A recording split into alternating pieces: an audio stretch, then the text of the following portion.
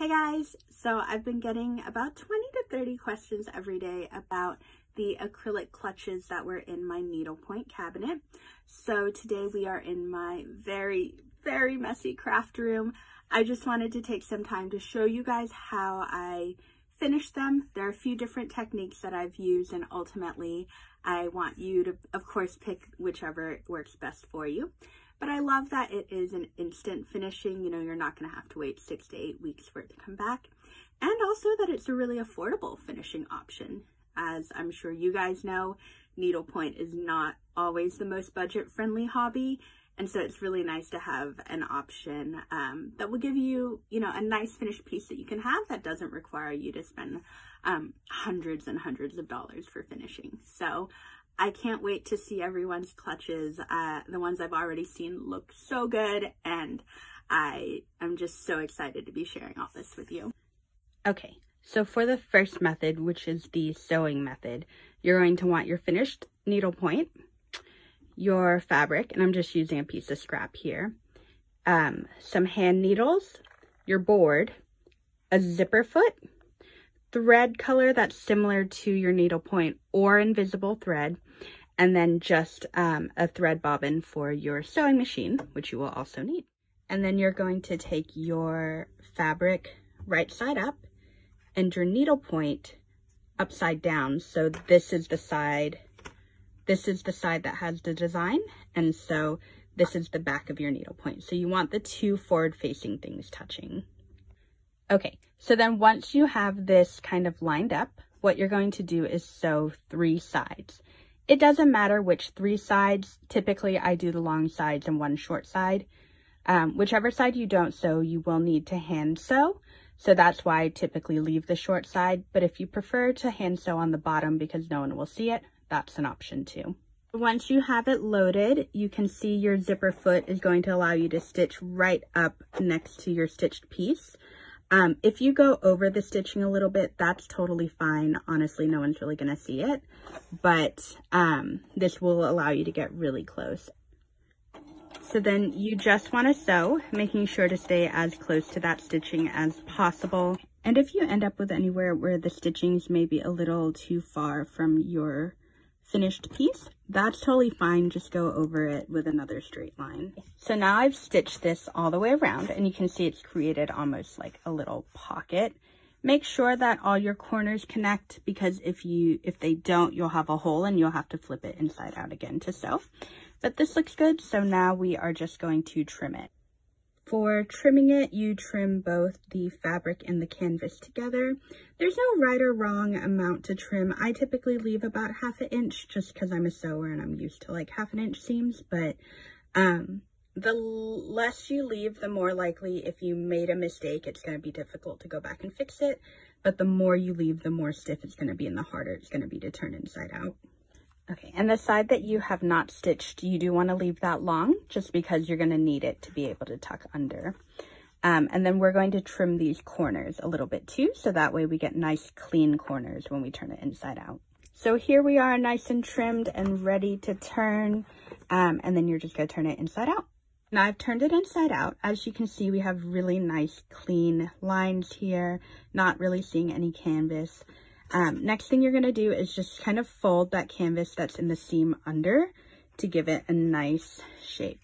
And I know you can see that the canvas is a little wrinkled right now. Don't worry about that. When we put the board in, it'll be smoothed right out. Then for the next step, you just slide your board into this pocket that you've made. So then once your board is in there with your side that's opened, you're just going to fold the excess canvas under.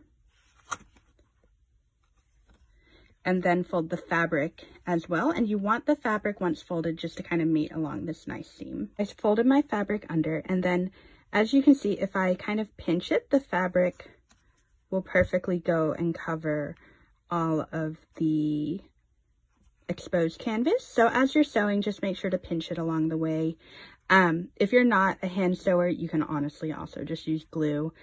Just be really careful not to get it on your canvas and to make sure that it's nice and closed, but after that you should be done. You can see there's still a few little wrinkles. don't worry about it. When we put it into the case, those will all get worked out because the board is stiff enough to keep it straight, and then the acrylic is a flat surface as well. And then the final step, you're just going to add it in your clutch. Now, getting it in can be kind of a tight squeeze, so don't worry about kind of crinkling the board and maybe not keeping it as straight as you go, because ultimately, once you get it in there, it'll kind of reshape itself. The board is flexible enough that you can kind of move it around, but then once it is in there, it stays put until you're ready to move it. And then this is kind of what it looks like from the side. You know, there's no canvas exposed. It looks a little wrinkly because I didn't sew my fabric on as tight as I could have, but not a worry. Just make sure that when you sew it, you're sewing it on a lot tighter and there's not like wrinkles or anything in the fabric as you sew fabric.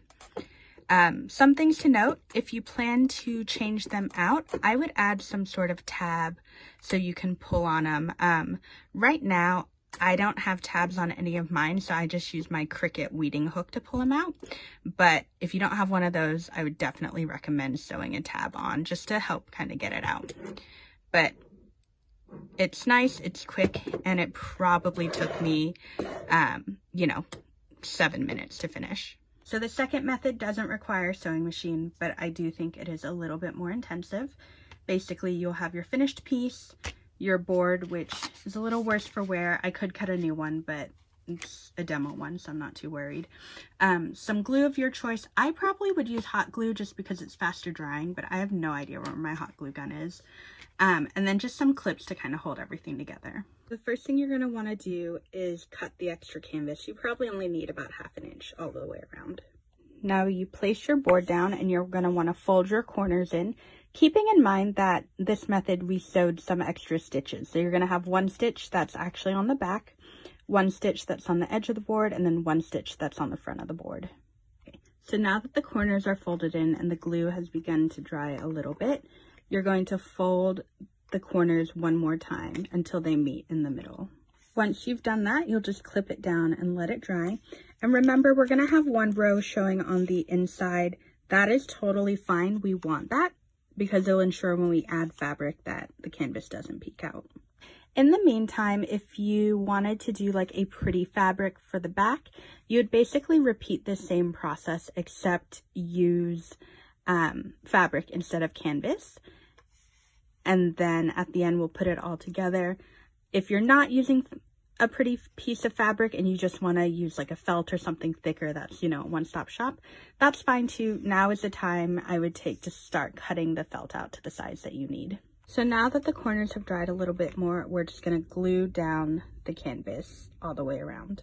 While this is drying, if you have a fabric side that you did that has the board and everything, what you would want to do is kind of glue them together.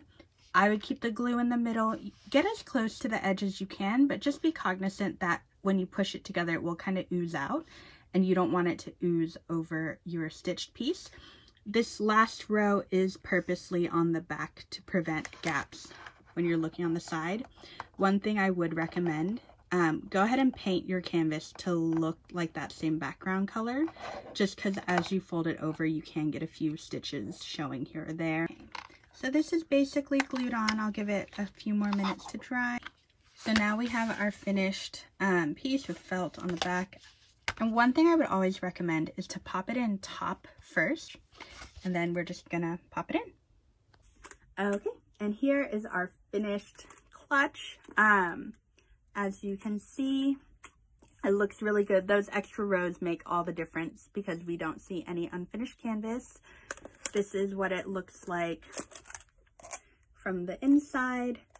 And then again, you know, these little crosses here, why it's so important to make sure that you paint your backgrounds, because if any of the canvas decides to pop as you are doing turn rows, you know, you don't want them to show like that. But this is a tutorial, so not too worried about that. If you are worried about keeping your needlepoint safe, you can always put something else behind it. If you do that, just make sure to put in some air holes or that you're not sealing it airtight, because As you guys know, anytime needlepoint is in an airtight container, it can mold and mildew over time. And I know that you guys work really hard on your pieces, and I would hate to see that happen. Okay, so just a final couple things. I know quite a few people asked me, like, what do you do if you don't want people looking into your bag? Which I totally get. I hate people knowing my business as well. So there are a few different options. You can, of course, paint the clutch on the inside with a color that matches your needlepoint.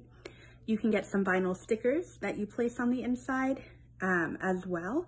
Or I know someone had mentioned that they were probably going to sew like a big pocket and then glue it in there just so they could hide their belongings and maybe not announce to everyone what's in their bag. So there are a lot of different options. I hope you guys find one that works for you.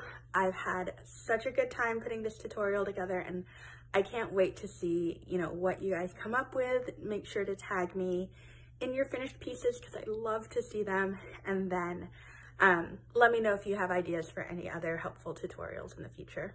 Bye.